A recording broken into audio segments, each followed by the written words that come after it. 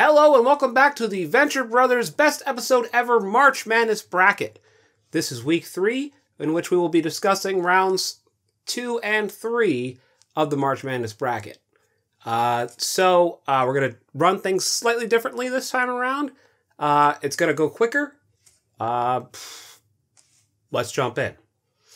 Alright, so the very first matchup we had was the Lepidopterus versus Tag Sailurette. I predicted that the Lepidopterus would win because last time I did this, Lepidopterus beat Orb, and I was surprised by that. Once again, I should not... Lepidopterus screwed me all up. Tag Sailurette actually won. And I'm not really surprised by that, but I was trying to use insider knowledge to make my predictions. So yeah, Tag Sailurette won with 65% of the vote. The next matchup we had was Everybody Comes to Hanks versus Now Museum, Now You Don't. Everybody Comes to Hanks predictably won with 83% of the vote. Now, we're going to jump forward in time to see the result of Tag Sailurette versus Everybody Comes to Hanks. And that went to Everybody Comes to Hanks with 50% of the vote. 57% of the vote. All right, brand new competitors. Fallen Arches versus Sphinx Rising. Fallen Arches won with 63% of the vote.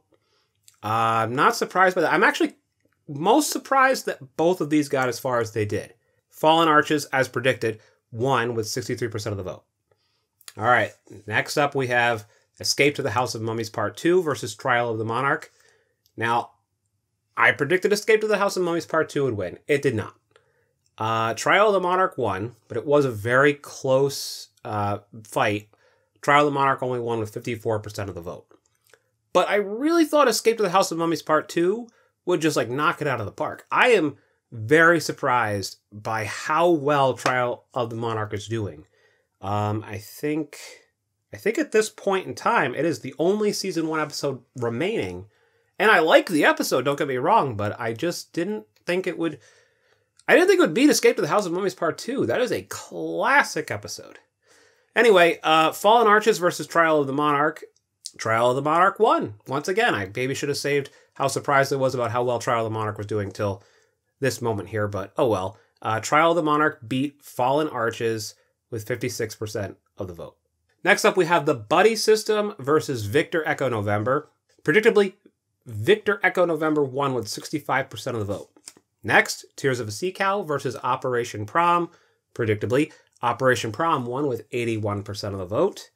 And predictably, when Operation Prom went up against Victor Echo November, Operation Prom once again won, but with only 53% of the vote. And I'm kind of surprised by that again. I really just expected Operation Prom to just completely clean up anything in its path, but 53%, that was a close vote. Next up, the Rorqual Affair versus the Terminus Mandate. The Terminus Mandate took it with 74% of the vote, and that surprised me. I assumed the Rorqual Affair would win. I would probably always assume that the Morphic Trilogy would win, but that clearly was not the right assumption to make. Next up, Invisible Hand of Fate versus Blood of the Father, Heart of Steel. Invisible Hand of Fate won. That's one of my favorites. 68% of the vote for the Invisible Hand of Fate. Now, Terminus Mandate versus the Invisible Hand of Fate. I thought Invisible Hand of Fate would take it, but Terminus Mandate took it with 53% of the vote. The same discrepancy as with Operation Prom and Victor Echo November. I was surprised by that. And here's my theory. I think people were voting for the picture, not the episode. Objectively, this picture that I used to represent the Terminus Mandate is a cool picture. Red Death is a cool character. I think the thumbnail alone carried this thing as far as it got. I like Terminus Mandate a lot, but I don't know. If people love this episode this much, people love this episode more than the Invisible Hand of Fate. I don't know. Maybe I'm just wrong. Maybe I'm misreading stuff. But yeah. Also, I should mention, with the elimination of the Invisible Hand of Fate, Season 3 my favorite season of the show, has been eliminated from the competition. R.I.P. Season 3. All right. The Doctor is Sin versus Showdown at Cremation Creek Part 2. This is going to be controversial. This round as a whole is going to be controversial. And you're going to hear me say the expression or the phrase Showdown at Cremation Creek a lot. Showdown at Cremation Creek Part 2 won with 60% of the vote.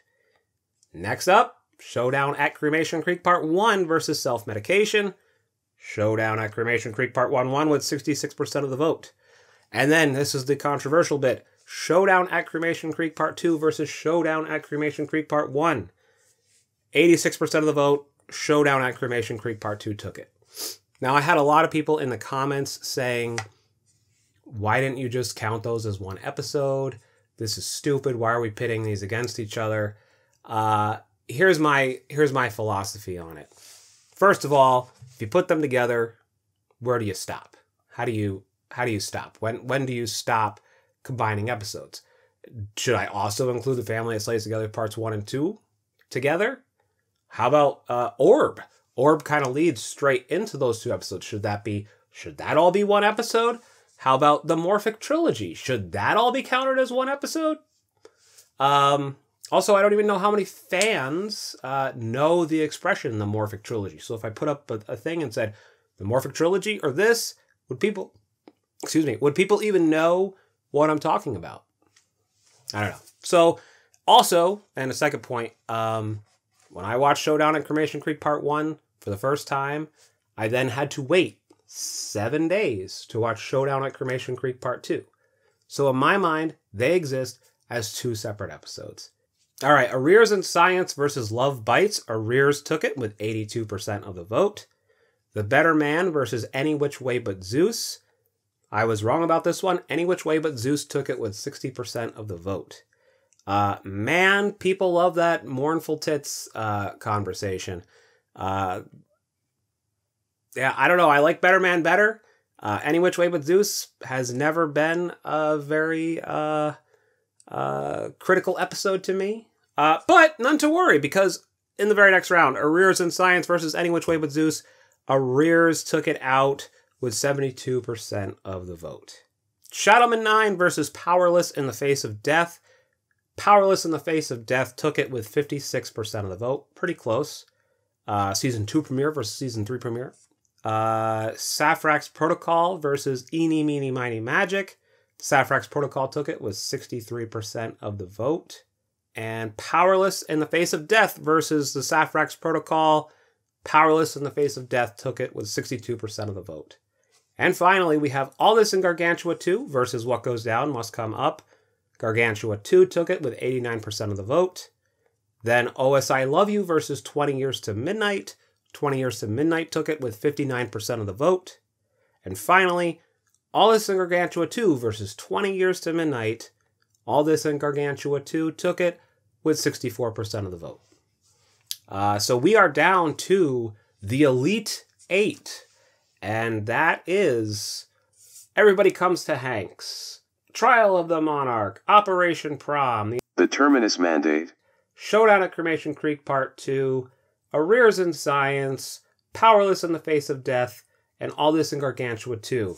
That is 1 Season 1 episode, 2 Season 2 episodes, 0 Season 3 episodes, 2 Season 4 episodes, 1 Season 5 episode, which I count Gargantua 2 as a Season 5 episode, even though I think Jackson and Doc are on record as saying they think of it as their Season 6 premiere. To me, it feels like a finale, so I group it in with Season 5 as a finale. I know. Season 6, 0 episodes left, and Season 7, 2 episodes left. So next week, we will find out who won the whole thing. My money is still on Operation Prom. We shall see. Until then, we'll see you next week.